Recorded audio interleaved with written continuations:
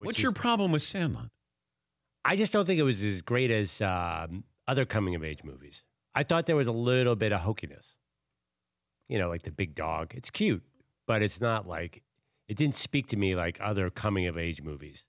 Like Stand By Me. I have a Sandlot thesis that it came out in '93, and dudes like us were just a little too old for the Sandlot movie. I bet like a 12-year-old would love that movie. It played right to people under 20 when it came out. Yeah, see. Right, I mean, isn't that a kid's movie? I've always been under the impression that Sandlot was for kids. No, it's about kids. Yeah, but isn't it for kids? Well, how many movies have you watched that has to do with kids? Stand By Me is about kids. Yeah, but that's not for kids. But still kids. Yeah, it's kids acting in it, but that movie wasn't made for kids to go see. No. You know, like Aladdin was or something. I mean, that's what Sandlot is. It's just like a real people version of a kid's movie, isn't it? Sandlot's about real life. Adults loved. I loved Sandlot. Yeah, you can. Yeah, it's fine. Okay. All but right. it's for kids. All right, I'm a kid.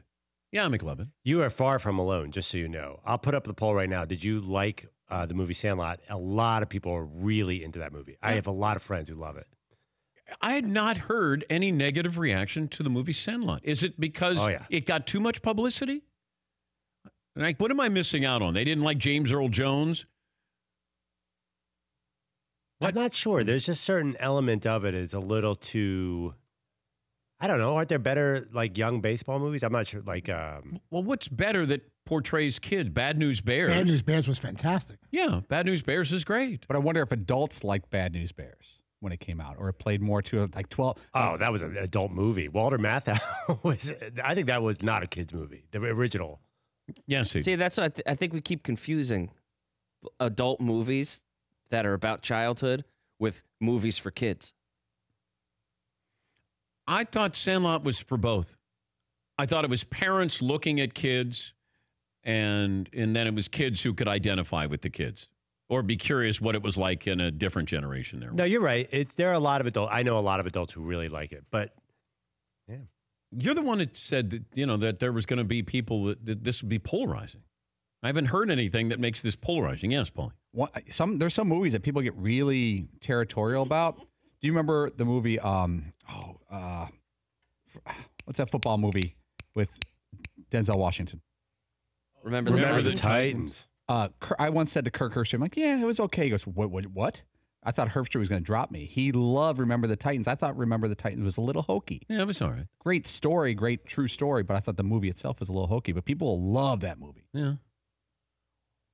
What other sports movies are, you know, people I know make fun of Rudy, but. No, that one is I mean, come on. Rudy's not polarizing. You know, there are some people who love the Mighty Ducks series of a certain, and it's all of a certain age. I have not run into, even Emilio Estevez, if I ran into him, he would probably not say that. If you were the right age to catch that, you were probably into the Mighty Ducks. They made several of those. Did you like the Mighty Ducks? I liked the Mighty Ducks logo, and that was the extent of it. All right.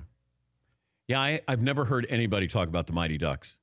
Like, hey, when you think of all the great sports movies, you know, and then they throw in the Mighty Ducks. Any other polarizing sports movies? Well, the Rudy fiction versus nonfiction thing is a big one. I'm looking at a coming-of-age baseball movies. Did anyone like Rookie of the Year? That's one of them. Angels in the Outfield. A lot of these are not great movies. The Rookie. No. Stealing Home. Did anyone ever see that with Jodie Foster? And I love that movie. Yeah, see. That was a great movie. Where they, a great movie? Absolutely. That was a great movie. Yeah, we tended to. Okay, maybe I haven't seen this since 1984. Okay. But.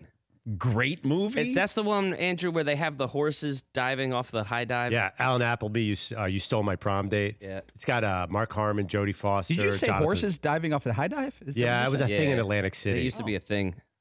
Back in the day, they would make a horse go up really high and dive into a tiny pool. And that seems mean. Now I want to see it. It's incredibly cruel. It was an awful thing that they did. And like, that was one of the things says- that Jodie Foster's character was like, I just think it's really mean that they do that. But who says, we need some entertainment? How about we put a horse on a high dive? Correct. Like, Who approved that? Well, I want to know at what point in the night and how much had you been drinking where you're going, I'm thinking maybe a horse on a diving board. That's great. Let's try it. Here's another one. Freddie Prinze and Summer Catch. I think Jessica Biel was the girlfriend. Oh, dear. You know what? That could have been. It's a great premise for a movie. It was awful. What's the premise? He's in the Cape Cod League, and he's a pitcher up there. So Cape Cod League is awesome. It's great baseball, and the kids, they're all like sort of college age, and they live with families, and they sort of get themselves into the community. This just happened to be, I don't know, it was just done really cheesily. Yeah. Mm. Yes, Paul. There are bad sports movies that I know are bad, but I still watch. There's one called The Slugger's Wife. Michael O'Keefe from Caddyshack, Rebecca De Mornay. Wow. It's terrible, yeah, but I like it. That was shot in Atlanta, and I remember being in Atlanta at the time. I think Nick Charles from CNN Sports has a cameo there. So I think I just got to CNN, and I think Nick Charles went out to the ballpark, Fulton County Stadium. Now, Rebecca De Mornay, had she already done Risky Business? Yes.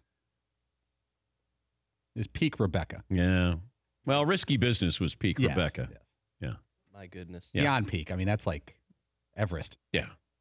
If you like women. Mitch in Ohio joins us. Hi, Mitch. What do you have for me today? Hey, how you doing, Dan? Good, Mitch. 5'11", 160. Hey, I was just calling about the Sandlot, and I was born in '92, and that movie growing up, that was just a perfect movie. I just wanted to be like those kids out in the neighborhood and everything.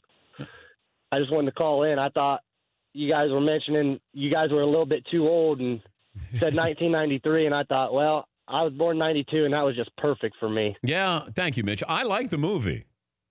I just, although if I'm doing the math, Mitch saw it when he was 1. He really loved it at 1. Yes, I just watched Sandlot for the first time like 3 weeks ago. With your son? Yeah, it was good.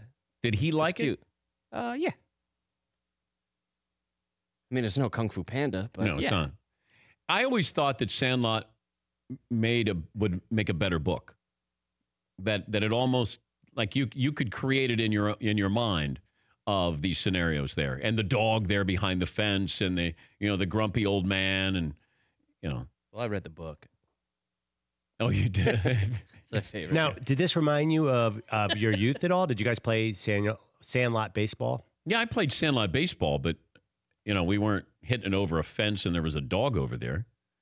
Right, but maybe, we didn't really have pickup baseball like that. But that seems really fun to get together with your buddies and play You don't baseball. see pickup baseball that much anymore.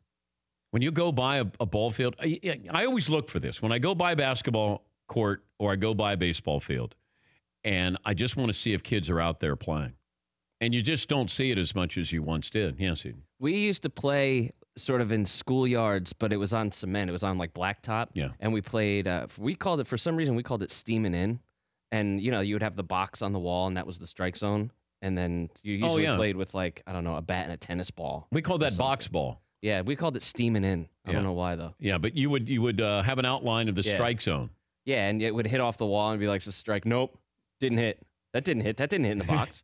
Everything. All right, that's a strike. Nope. No, it bounced outside the box. Nathan in North Carolina joins us. Hi, Nate. What do you have for me? Hey, Nathan. Hey, yeah. Can you hear me? Yes, I can.